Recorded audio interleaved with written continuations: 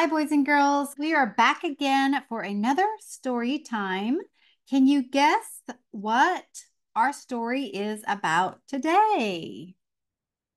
You guessed it. Glues on strike. So I can't wait to find out what this story is about. So let me go ahead and get started. Glues on Strike by Jennifer Jones. Do you know what it feels like to be squished, held upside down and squeezed, to be patted hard on your bottom anytime a person pleased?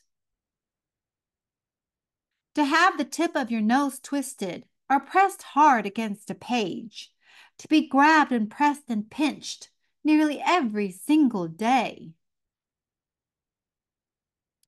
Well, for us, me and my fellow glues, that's exactly what it's like, which is why we got together and decided we need to go on strike.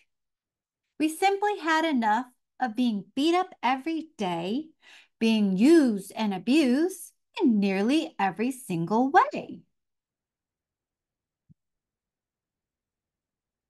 One afternoon, when the kids were getting ready to leave their classes, they tossed us bottles, sticks, and tubs carelessly in our basket. We decided to tiptoe over to the paper pile and grab one of the teacher's pens. We wrote out all our grievances in a letter and hoped that soon the abuse would end. Dear students, we hope you find this well as you're having fun at lunch. We have some things to tell you. Let's start with how we're sick of being crunched. You squeeze us in our middles until our plastic is weak and worn. You pick and rip at our labels until they're tattered, loose, and torn. You shove our tips in your noses where they seem to fit so snugly. We don't think this is funny. No, we do not take it lightly. The worst is when you decide to taste us because of our scent and color. I guess sometimes we look like a marshmallow and you want to have us as supper.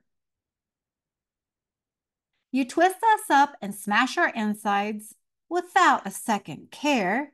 You press us into pages hard. Well, do you think that's fair? And what about our friends, the pace? You treat them poorly too. You bend and push their bodies. This is not the way you should treat glue. So that's it. We've had enough. From this day on, we're going on strike. If you need to stick two things together, you can try tape if you'd like. We will not be here for your projects or your crafts or work at school. We are not coming back to help you until you realize you've been cruel. We left the note on the teacher's desk and waddled to the back of the room. We huddled in the corner behind the classroom broom. The kids didn't notice at first, not until they sat down at their desks. They started working without us, glues, trying to do their best. But then they really needed some stuff to stick, and the directions called for glue. So they looked around the classroom for us, but they didn't have a clue. Kids, look at this. I found a letter, the teacher said as he read the note aloud.